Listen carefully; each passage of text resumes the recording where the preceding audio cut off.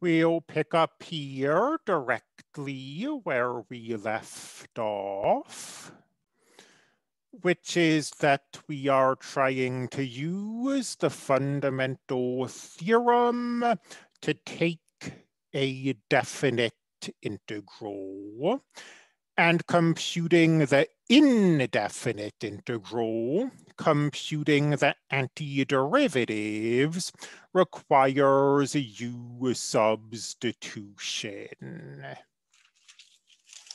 There are essentially two ways of handling this, which I'll call method 1 and method 2. So method 1, I'll state as follows. Do the U substitution to find the antiderivative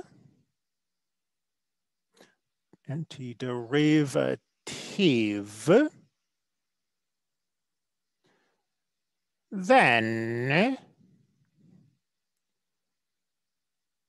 convert back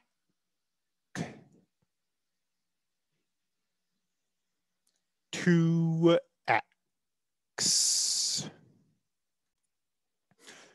Demonstrating this via an example, we are trying to compute this definite integral.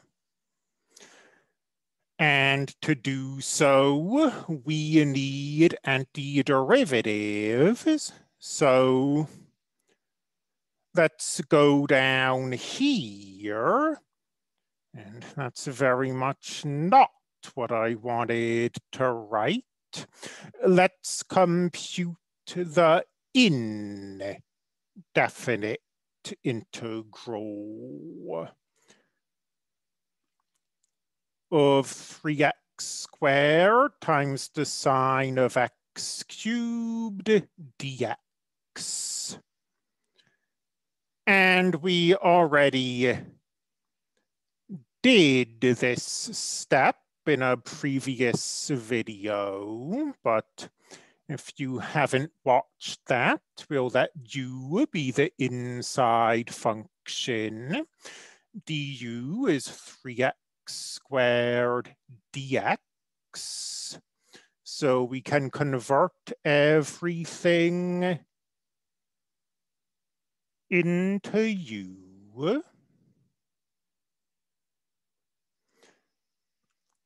The antiderivative of the sine is the negative cosine.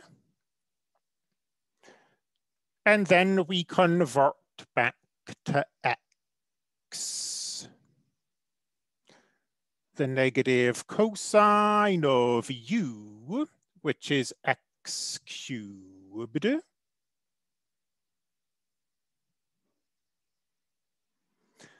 And now that we have the antiderivatives, we can use the fundamental theorem.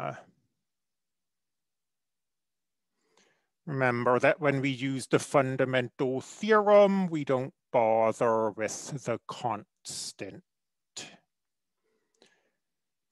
So the cosine of pi cubed, that's not something that we know. We'll just write it down. I mean, it's not like an angle whose cosine we've memorized.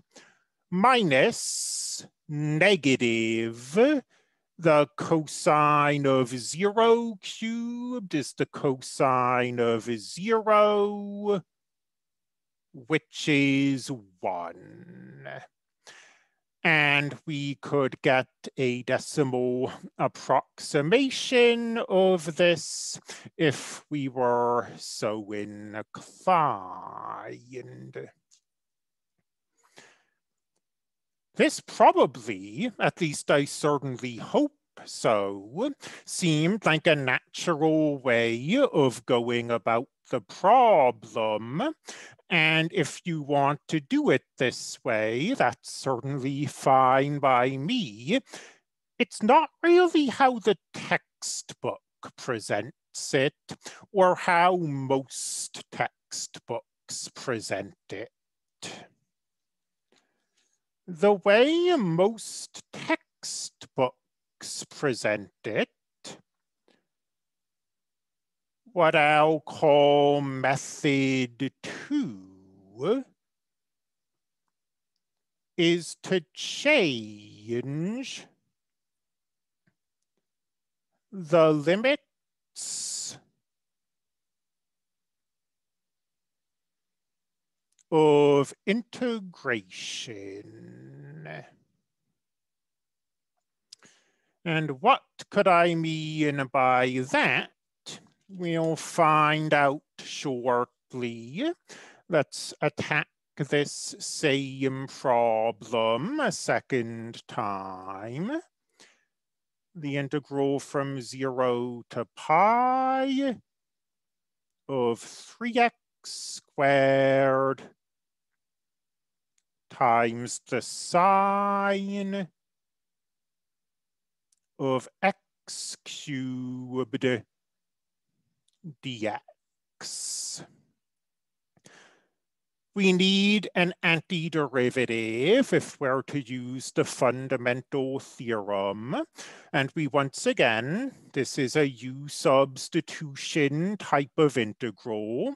We've got composition, and this inside function has a derivative that then appears. U equals x cubed du equals 3x squared dx.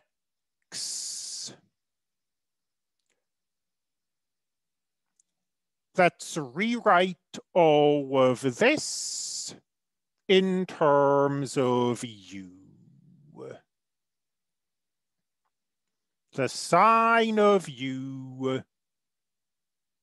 du. And let's write limits of integration here. This is a definite integral. This needs to be a definite integral.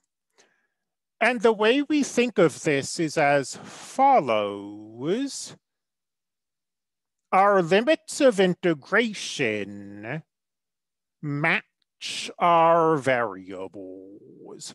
If our variable is x and we're integrating with respect to x, then x is going from 0 to pi. If our variable is u and we're integrating with respect to u, u is going from something to something. From what to what? Well, u equals x cubed. So when x equals 0, u is 0 cubed or 0. And when x equals pi, u is pi cubed.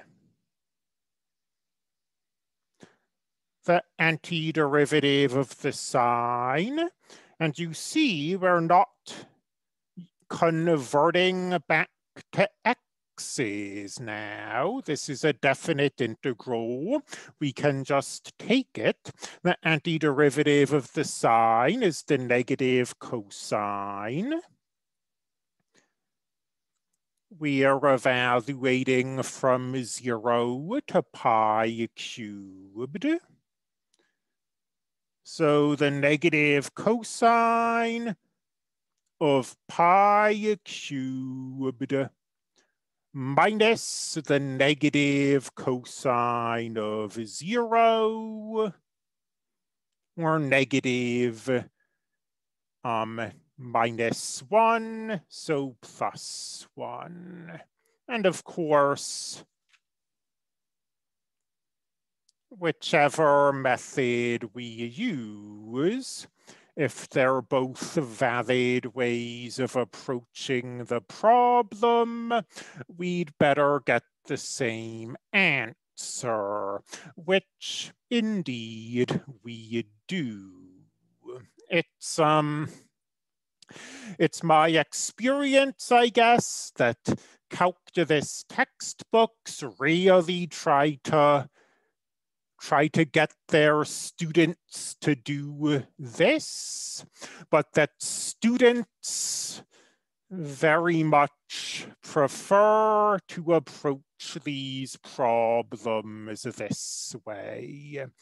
I'm not going to push you in one direction or the other. You get the correct answer, whichever of these two ways of thinking you employ.